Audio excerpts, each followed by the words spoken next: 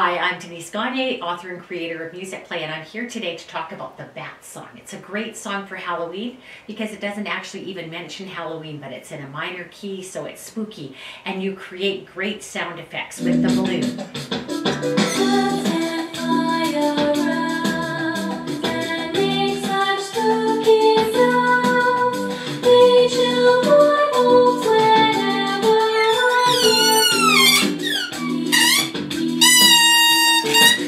At the end of the song, when they fly away, you let the balloon go. Needless to say, kids love this song, and it's great to accompany with Orff instruments. We've got the Orff arrangement at musicplayonline.com as well. I can make it full screen so you can see better.